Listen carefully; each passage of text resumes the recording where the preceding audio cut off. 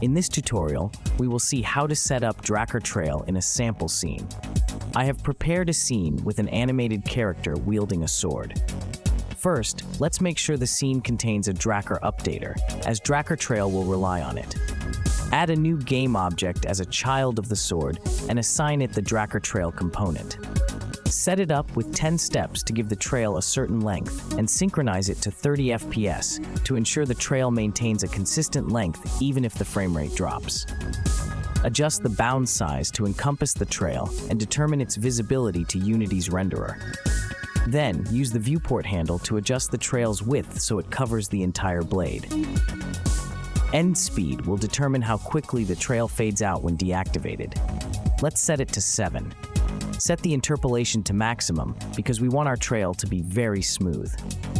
In the rendering group, note that the object containing DrakkarTrail must have its y-axis aligned with the direction of the blade.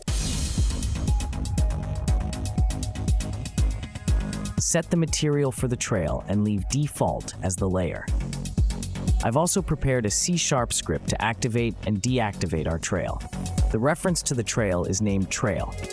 The start trail method uses trail.begin, while stop trail uses trail.end. Add the script to our character and configure the trail field. To activate and deactivate the trail, we'll use Unity's animation events, calling start trail